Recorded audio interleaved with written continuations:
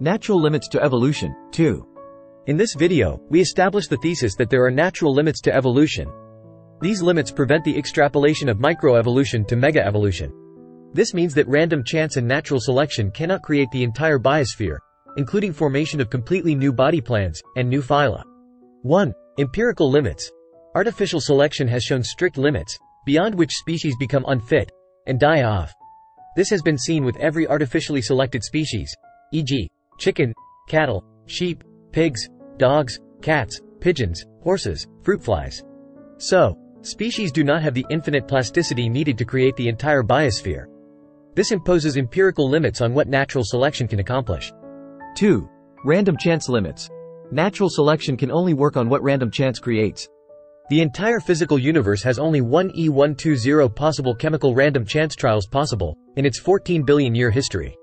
This creates random chance limits on microevolution that prevents its extrapolation to megaevolution. See below. 3. Protein limits. High specificity proteins have a specificity of 1 part in 1e60. That means that no more than 4 high specificity proteins can be discovered by random chance in the entire history of the universe. This imposes random chance limits on the number of proteins that can be created.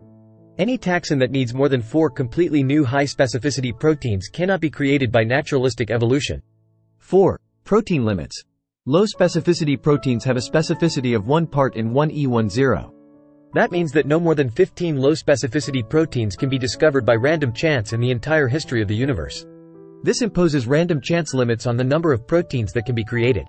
Any taxon that needs more than 15 completely new low specificity proteins cannot be created by naturalistic evolution. 5. Orphan gene limits. The scientific literature indicates that 10 to 30% of genes in higher taxa are orphan genes, with no homologs in other taxa. These orphan genes are needed to create distinguishing features of each taxon. Random chance and natural selection cannot create more than 4 high specificity genes in the 14 billion year history of the universe. So, any taxon that has more than 4 such orphan genes is separated from all other taxa by a chasm that cannot be crossed by random chance and natural selection in the entire 14 billion year history of the universe.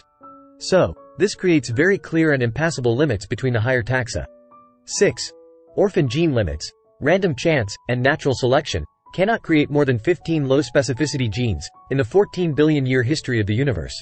So, any taxon that has more than 15 such orphan genes is separated from all other taxa by a chasm that cannot be crossed by random chance and natural selection in the entire 14 billion year history of the universe. So, this creates very clear and impassable limits between the higher taxa. 7. Substitution time limits. If a beneficial mutation occurs, it takes 300 generations to spread the mutation throughout a population for higher complex species and to replace the non-beneficial alleles. Most taxonomic transitions are claimed to occur in about 10 million years. E.g., the chimp-human ancestor to human transition is claimed to have occurred in 7 million years. For humans with 20-year generation, that means 6,000 years per mutation, and so 1667 mutations maximum. So, the limit for microevolution of higher complex species is no more than 1700 nucleotide mutations. This prevents the extrapolation of micro to mega evolution, because mega requires millions of mutations. 8. Substitution genetic death limits. If a beneficial mutation occurs, it takes 300 times the population size in genetic deaths to spread the mutation throughout a population for higher complex species and to replace the non-beneficial alleles. This places a population limit on microevolution for any species. 9.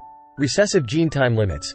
Substitution of recessive genes is 30 to 300,000 times longer than the 300 generations time mentioned above. So, this places recessive gene time limits on microevolution. 10. Recessive gene death limits. Substitution of recessive genes requires 30 to 300,000 times more deaths than the 300 population size mentioned above. So, this places recessive gene death limits on microevolution. 11. Harmful mutation limits. Harmful mutations are 1,000 to 1 million times more numerous than any beneficial mutations. So, by the time natural selection is able to get rid of each bad mutation, thousands to millions of new harmful mutations are generated in the population. This leads to genetic decay and extinction of the species, and not the constructive evolution needed for mega-evolution. This limits constructive microevolution of higher species. 12. Mutation rate limits. Evolution is limited by mutation rate. If the rate is too high, harmful mutations cause destructive devolution and extinction of the species. This limits the rate of evolution. The fossil record limits the time for evolution of each taxon to e.g., 10 million years. This places a rate limit on microevolution, i.e., no species can microevolve more than the mutation rate permits in 10 million years. That limit is similar to the 1700 NT mutations mentioned above. This is a limit on microevolution. 13. Morphological limits. Many scientists have concluded that there are no realistic gradualistic, and functionally viable, pathways for one body plan to evolve into another, or for all of these body plans to have gradualistically evolved from a universal common ancestor. This places limits on evolution. 14.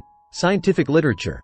The scientific literature confirms that mega-evolution is not just microevolution plus time. This means that there must be limits on microevolution.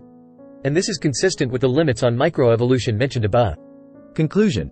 There are natural limits to evolution that prevent the extrapolation of microevolution to mega-evolution. Thanks for watching. Please like, share, and subscribe.